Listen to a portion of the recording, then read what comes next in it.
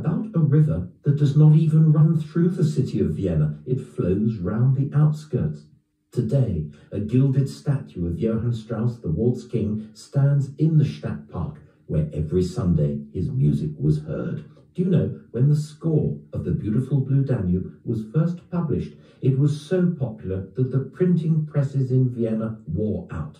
So popular that when Johannes Brahms was asked for his autograph in a restaurant, he wrote the opening bars of The Blue Danube on a napkin with the words underneath, "Leider nicht von Johannes Brahms." Sadly, not by Johannes Brahms.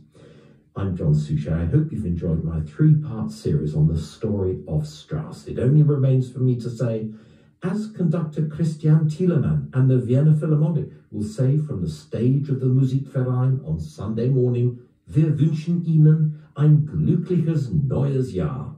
And I, John Suchet, wish you a very happy 2024. Now next on Classic FM tonight,